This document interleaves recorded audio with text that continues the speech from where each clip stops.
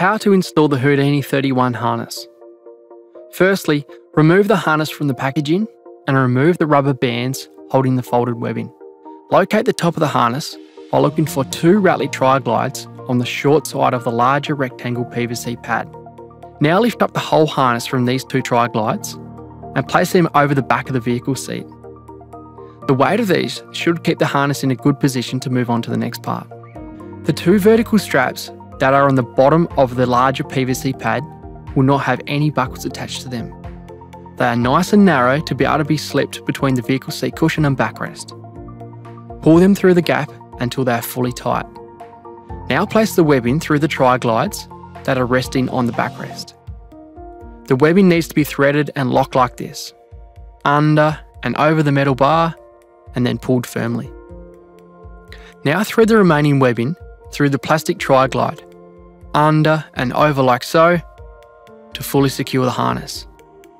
Now have the user seated.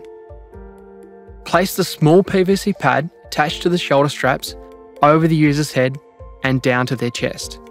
Pull the webbing to tighten on the shoulders. Now, locate the 2 waist straps.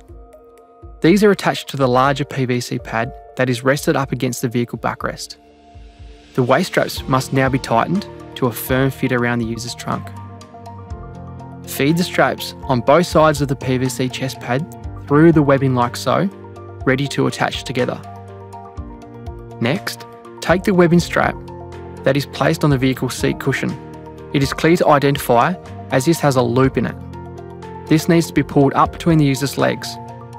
Do not pull tight as this may hurt the user. Now place the loop over the lower buckle. If it is too loose or too tight, pull the webbing to achieve the correct height. Then attach the buckle to the hook on the other side of the harness. Now attach the top buckle to the hook. Ensure all buckles are secured and straps tightened. Place the neoprene pads on the user's shoulders and between the user's legs and fold together, securing in place with the Velcro. These are not mandatory to use, however, they do make the harness more comfortable, especially for longer journeys.